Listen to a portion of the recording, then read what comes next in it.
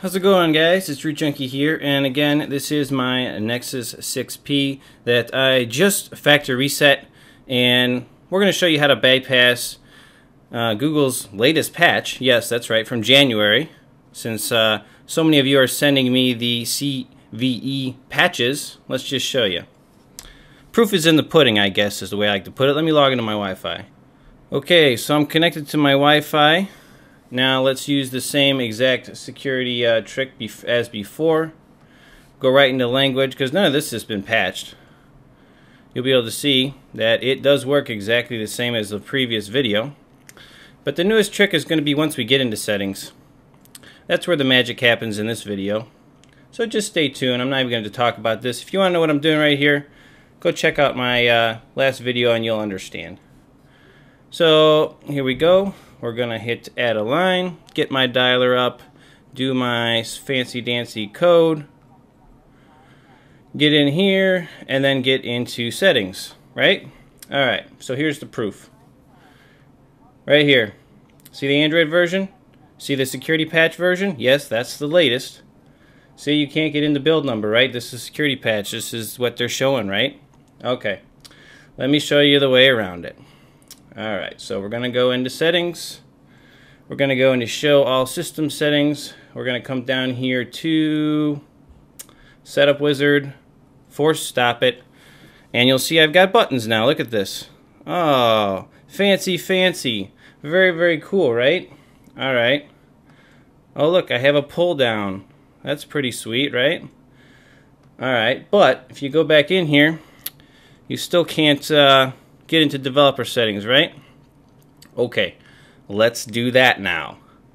We'll get access to developer settings, which should also let us do all kinds of things like unlock the bootloader, for example. So to do that, just come right up here to users and add a user. Okay, set up now.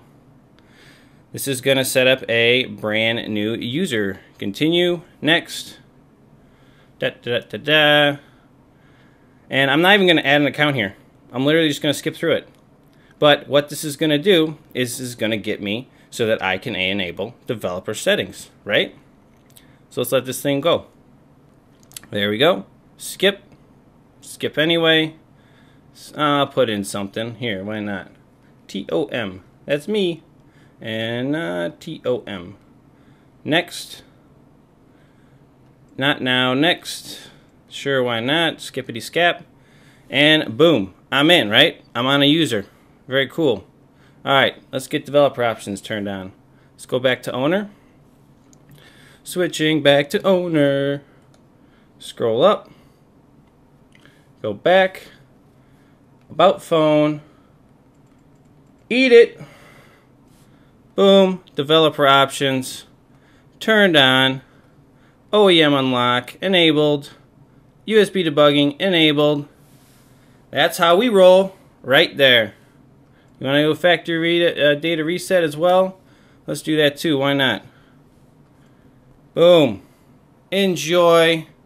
I can unlock my bootloader now in fast boot along with all kinds of good things and fancy stuff. So take that, Google.